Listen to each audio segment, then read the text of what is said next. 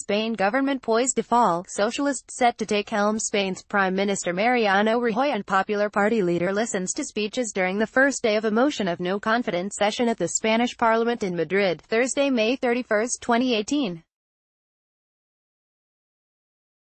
The lower house of the Spanish Parliament is debating whether to end Prime Minister Mariano Rajoy's close to 8 years in power and supplant him with the leader of the socialist opposition.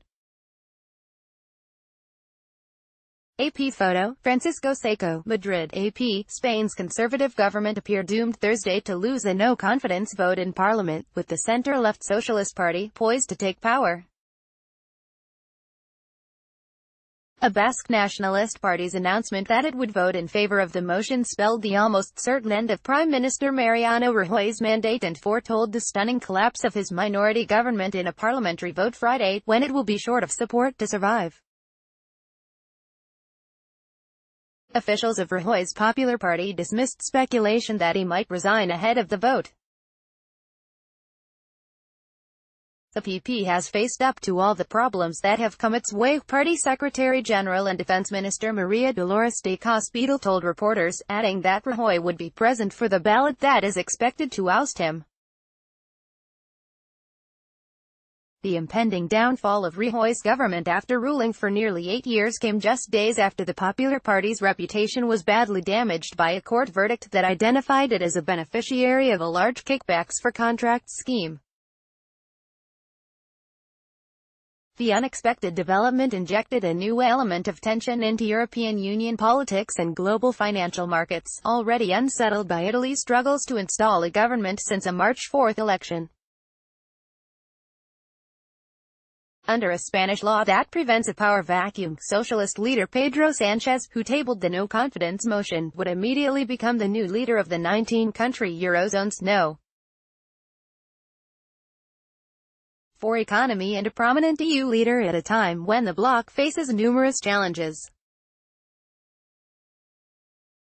Unlike Italy's potential new leaders, Sánchez hasn't expressed skepticism about the EU or the continent's single currency, both of which are broadly popular in Spain. In the no-confidence debate, Sánchez, 46, called on Rajoy to step down over the kickbacks scandal. "Are you ready to step down here and now? Resign and everything will end," Sánchez told the Prime Minister as he listened from his seat in Parliament. "Mr. Rajoy, your time is up." Rajoy responded by accusing Sánchez of a power grab. "Everybody knows that Pedro Sánchez is never going to win the elections and this is the reason for his motion, his urgency," Rajoy told lawmakers, reminding them that the Socialists lost 2 general elections under Sánchez's leadership and warning that a socialist government would endanger the country's financial stability. Sánchez promised to abide by a national budget recently negotiated by Rajoy. It includes substantial benefits for the Basque nationalists whose promised votes in the no-confidence debate opened the door for Sánchez to oust Rajoy. Sánchez also vowed to open talks with separatists in the Catalan regional government over their demands for independence. That issue has dogged Spain for the past 8 months. Rajoy has been in power since December 2011, successfully steering Spain out of its worst economic crisis in decades during the Eurozone debt crisis and achieving some of the strongest economic growth in Europe. Last year, gross domestic product growth reached 3.1%. In the process, Rajoy faced down opponents who complained that the recovery came at the expense of austerity measures, just as he successfully stood up to Catalan secessionists. But the strong economy wasn't enough to keep Rajoy in La Moncloa Palace, the seat of government in Madrid, and he was undone by the corruption scandal. Last week, National Court judges delivered hefty prison sentences to 29 business people and Popular Party members, including some elected officials, for fraud, money laundering and tax evasion, among other crimes. The Popular Party was fined €245,000 $287,000 for benefiting from an authentic and efficient system of institutional corruption. More damagingly for Rajoy, the judges questioned the Prime Minister's credibility when he said in court that he was unaware of the fraudulent accounting.